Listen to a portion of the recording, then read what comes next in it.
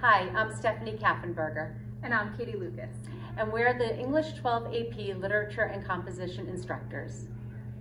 In this course, students devote themselves to the study of literary works. Careful reading and critical analysis of such works, fiction, drama, and poetry, provide rich opportunities for students to develop an appreciation of ways literature reflects and comments on a range of experiences, institutions, and social structures.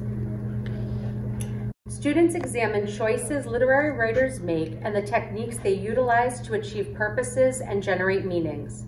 As with all our courses, we use literature to help students connect with and make sense of the world around them.